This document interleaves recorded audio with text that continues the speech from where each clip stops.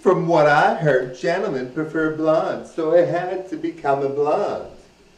Darling, gentlemen do not prefer blondes, darling. That's if they want a girl that's just easy to handle and just does everything they want. Darling, I'm like that, darling. I really think that's better. But the alternative, darling, you nag him to death, darling. You nag him to death. He wants someone that's good and wholesome, darling, and beautiful and blonde and pretty and always spends time on her looks. Darling, I'm brunette and I believe in practical things like getting an education. I have an education. Getting an education and being practical, darling, is what he's all about.